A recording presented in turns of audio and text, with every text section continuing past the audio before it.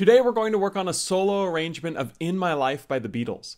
This was actually voted on over at my Patreon page, where every month we do a suggestion and song vote to figure out what the month's tutorial is going to be. So check that out in the description below, where you can also find a tab of this. But let's go ahead and jump into the intro. Now, I actually think the intro is one of the harder parts of the song. So if you're able to play this, you're going to be able to play the verse and chorus pretty easily too. So we're going to start here with our high G or low G. We can play it with either tuning, ukulele, and we're going to take our index finger and we're going to bar it across the 5th fret here. And then we're going to take our pinky finger and place it on the 8th fret of the A string so that we have this sort of shape. Now you don't actually have to play the G string, so it's okay for that bar to come down and just be on the C and E if that makes it a little bit easier to hit the strings. We're going to start by plucking the C and E strings together. You can use your thumb and index finger, or you can use your index and middle. It doesn't really matter as long as you're able to get that sound. Then you're going to play the 8 on the A. Then you're going to play the 5 on the E by itself. Then you're going to play 6 on the E, just taking your middle finger, adding it there. Then move your pinky finger up to 8 on the E from the A string. And then take your ring finger, place it on 7 of the A, and take everything else off and pluck all 4 strings, or strum through all 4 with your thumb. And that's actually the whole intro. Because what happens here is when we go on to the next measure, it just repeats.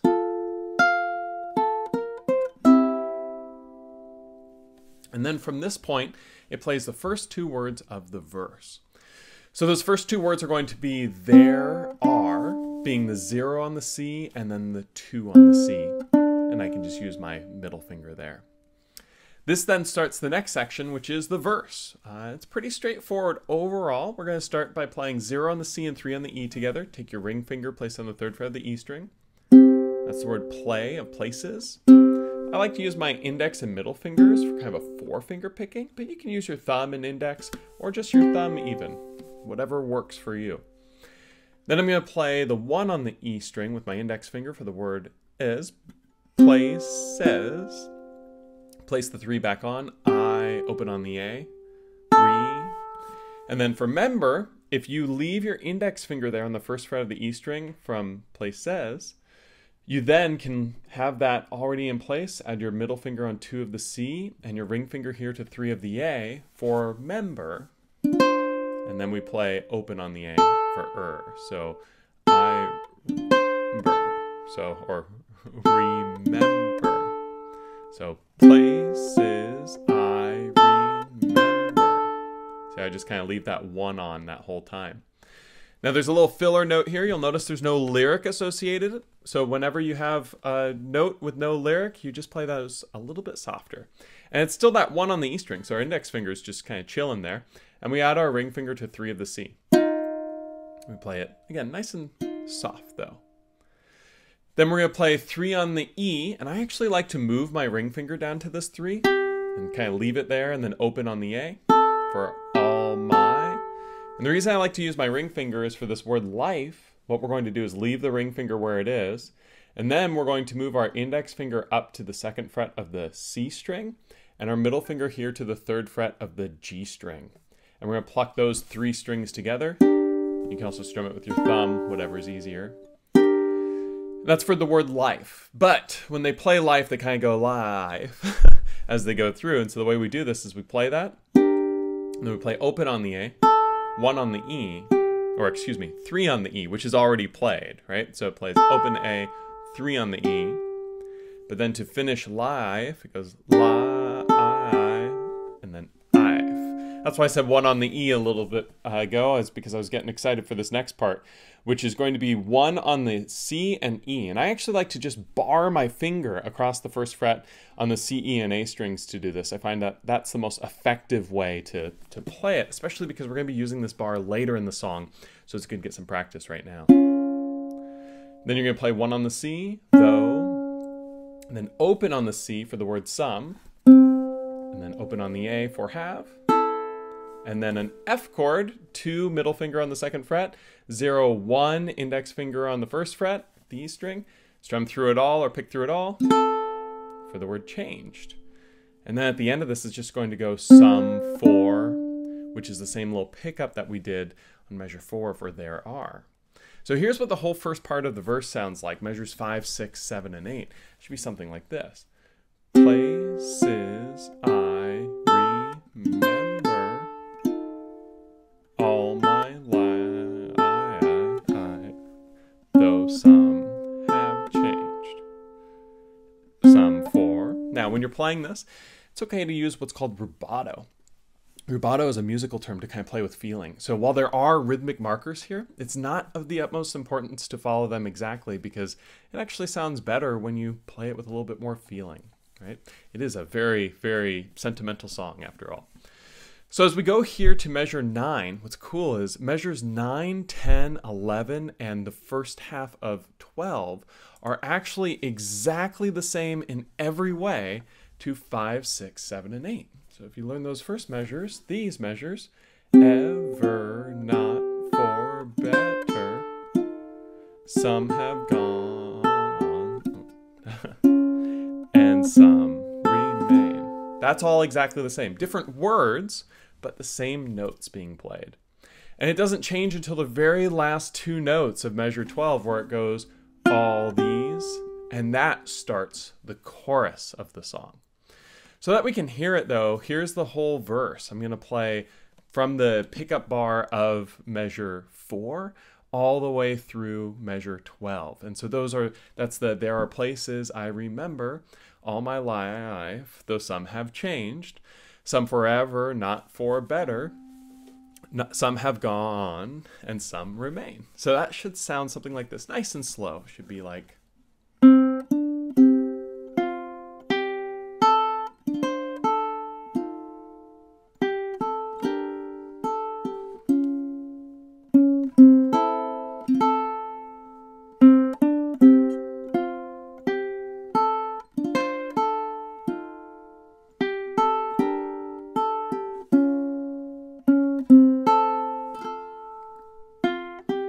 now from here we go on to the chorus.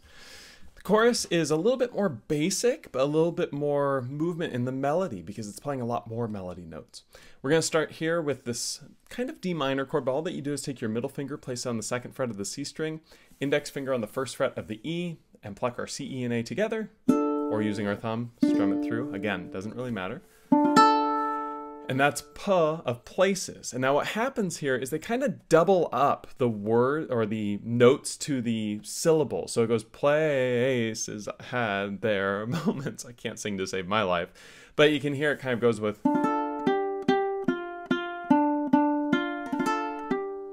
And so when you're playing this, just keep in mind that it's not 1 syllable per note. They kind of have that drawl going through. So we're going to play the C, E, and A. Then you leave those fingers where they are, add the ring finger on 3 of the E, play that twice. Then take that off, play the 1, which should already be there with your index, play that twice. And then 2 on the C twice, which is already there. And then 1 on the E. And so that's going through excuse me. See, I'm messing it up because I'm trying to read as I go through. Places had there. It's terrible, right? So it's best to kind of hear it and feel it sound something like. Much easier than trying to tie those multiple syllables, but it is there on the tab in case that helps as you're going through. And then we go to the word moments. Now we've been holding this 2 and 1 on the C and E string this whole time, but the ring finger is just going to kick up to the 3rd fret of the G string, and you're going to strum through all 4 strings. And that's mo. And then mince, you're going to take your pinky and play it on 3 of the E. And then open on the A string. So that's moments with. Then we're going to go to this lovely E flat chord for the word lovers. The way we do this, middle finger is going to go up to 3 on the C string, ring finger on 3 of the E string, and index here on 1 of the A. Go through all 4 strings. Then take the index off for open on the A. Then 3 on the E with the ring, which is already there. And take the ring off and add the index on 1 of the E. So that's lovers and friends. And then we're going to play 1 on the C. And to do that, we just take these fingers off, move the index up 1 to 1 on the C, play that by itself for the word I. And then open C, and then we're going to play open on the A twice, and then an F chord. And that's for the words. So we have lovers and friends, I still can recall. And then we're going to play 1 on the E, which is already there, and 3 on the E with the ring. And as we go on now to measure 17, it's not exactly the same, but it starts off exactly the same. Measure 17 and 13 were the same, so that's going... So that's exactly the same, but that's going dead and some are living. And when we go living, that's where it changes a little bit. We're going to play this chord 0, 2, 1, 0. So we're already holding this from measure 17, but now we strum through all 4 strings. Then we're going to play 3 on the E with the ring finger. And then we've got a filler chord. It's this little G7. So what we do there is we leave these 2 fingers, add the ring finger onto 2 of the A string. And I like to use just like the pad of my thumb. Strum it nice and soft because it's all supposed to be filler. Then we're going to play the word in, which is 2 on the C, in. It gets a little tricky here. What we're going to do is that little bar that I was talking about earlier in the song, the bar across 1. Well, this is why, it's the first place we're using it. Bar your index there across the C and E and A. We're only going to be playing the C and the E strings with this. So if your A string isn't quite pushed down, that's okay. It's really important right now to get those 2 together. Then you're going to take your pinky and add it to fret 4 of the E string. Now when you're doing this, get right up next to those fret wires with both of these pieces, and it makes it much easier to get a good tone. We're going to pluck the C and E together, and that's the word my, and then we're going to play 3 on the E with our ring finger. So it goes, and then this is, I think, probably the hardest part of the song. We're going to play 1 on the E, which is part of that bar. Then we're going to hammer on to 3 on the E, and then we're going to play the 1 again. And when we play that hammer on, it's with our ring finger. And then we're going to play 1 on the C. So that whole measure goes something like this. My life, I.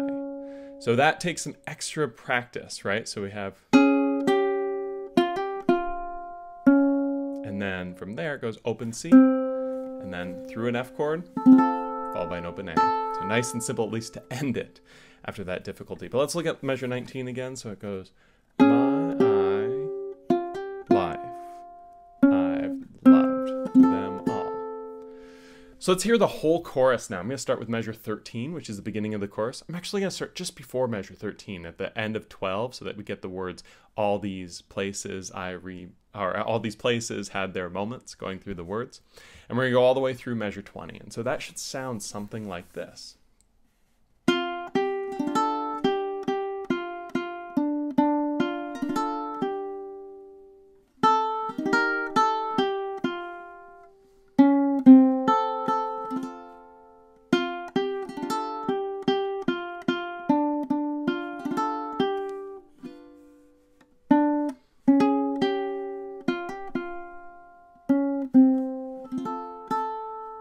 Pretty nice, right? So that's the whole chorus. Now, at this point, if you want to be accurate to the original song, you can actually repeat this, and you can go all the way back to measure 3, which is going to be the intro being played again. And so it goes... But then it goes back through and it plays the verse again. And we go all the way through the verse.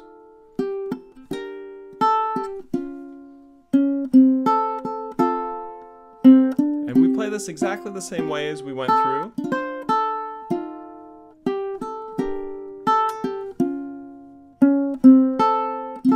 And then we go into the chorus.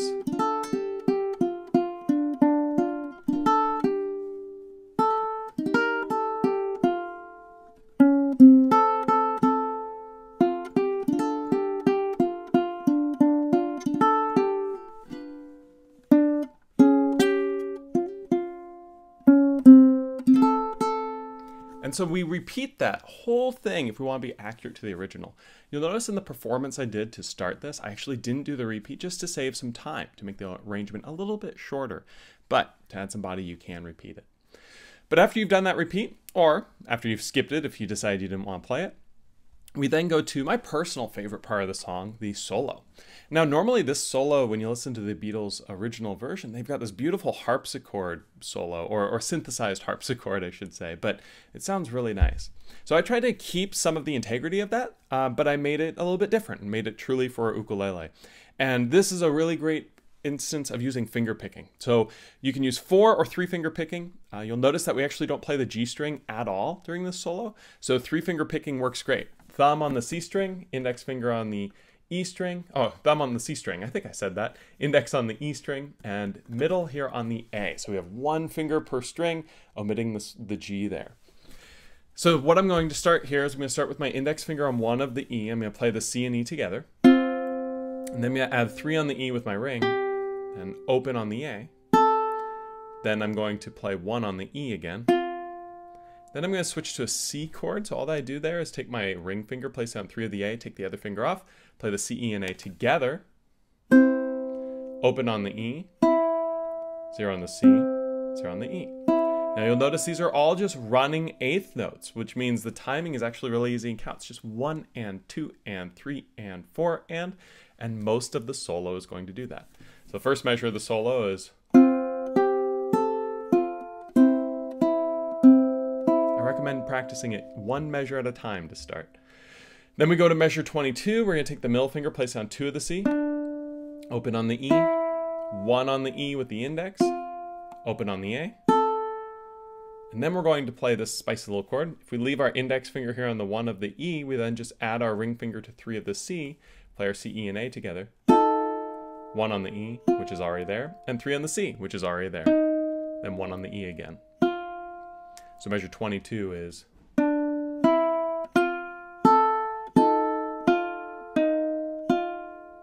Now from here on measure 23, remember that bar across 1 I mentioned a couple times? Well, this is another instance where we need it, but this time we need it across the C, E, and A strings. So what I like to do is take that and bar all the way across and get right up next to that fret wire. Just so you know, the hardest place to bar an ukulele is on the 1st fret, always, and that makes it a real pain in the butt. So we want to get right up next to that fret wire and try to push and even, kind of clamp down and pull back just a tad to pinch it over that string. Just like that. And then what we're going to do is we're going to pluck those strings, but we're going to pluck them 1 at a time, and we're going to add 1 more finger.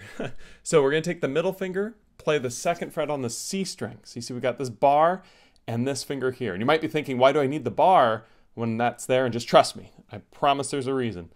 And we're going to play the 1 on the E, or excuse me, the 1 on the A, then the 1 on the E, then the 2 on the C, and the 1 on the E again, the 1 on the A again. And then we're going to play the 1 on the E, and then we're going to take this middle finger off so it's just barred across the 1 and play the C string, which now is the 1 on the C. And then we're going to play 1 on the E again. So it goes like this.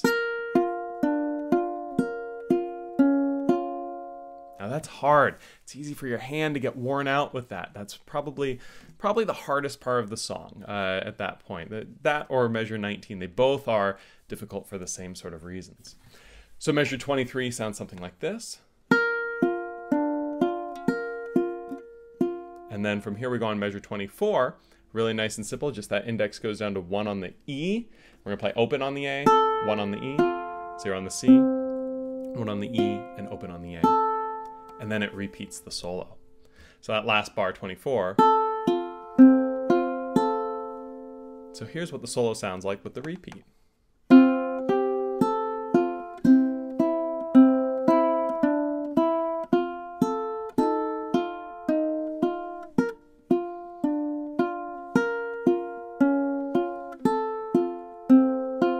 Repeat. And then make sure I play it right. The reason I was stalling there is because you'll notice that last note of 24 is a half note. So we play that 1 and we play it and hold it for 2 beats. 3 and 4 and so here's the repeat.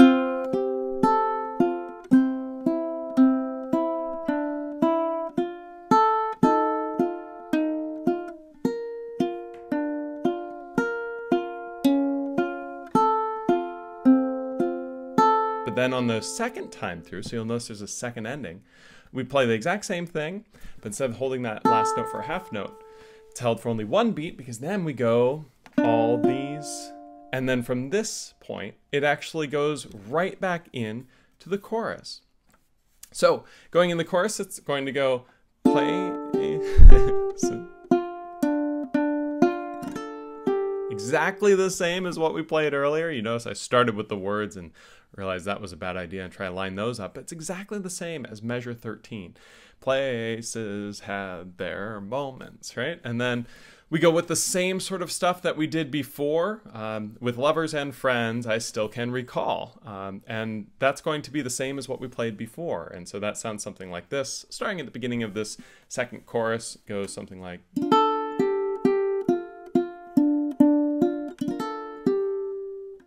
And then...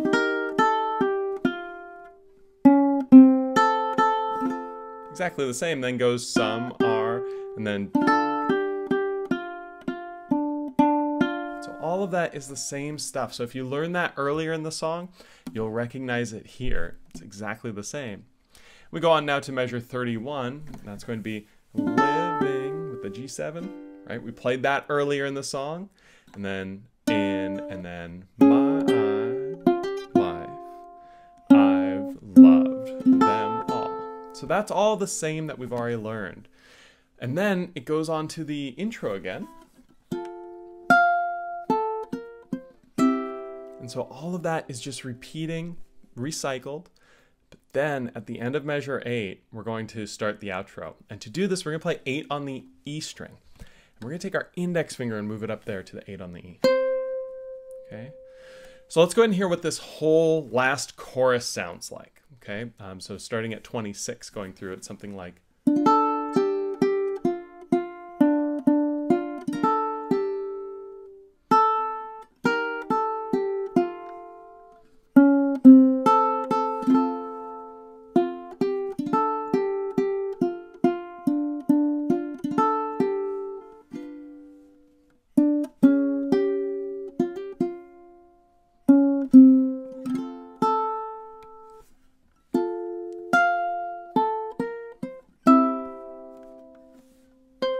Now that last note in 8 on the 8 on the E string, we're then going to move on to the outro.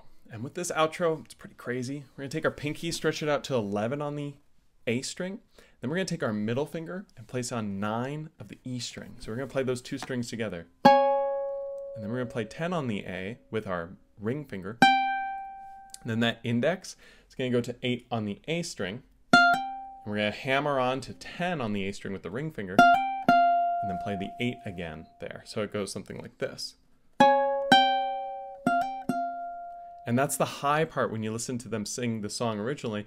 In, and then, in my life.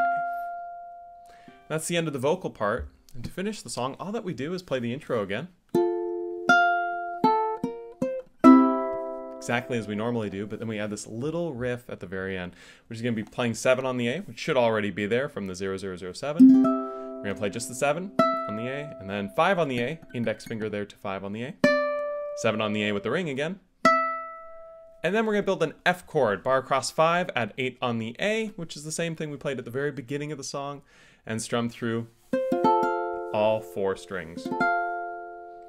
So this is what the outro sounds like, and I'm actually going to start it with that in, the 8 on the E, so that you can hear it, but it goes in, and then my life.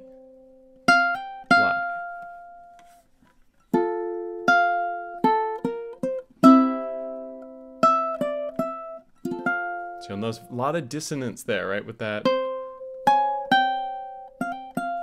And you can really hold that, let it ring.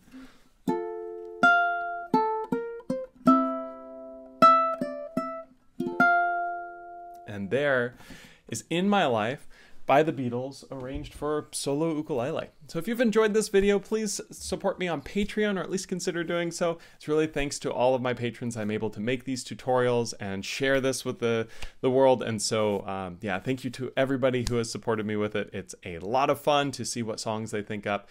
We've got a lot of other cool things that are taking place on it as well. So if you'd like to help decide what next month's tutorial is, be sure to check that out in the link down below. As always, if you have any questions though, feel free to leave them in the comments. I'll see you guys next month for the next song tutorial. Thanks so much.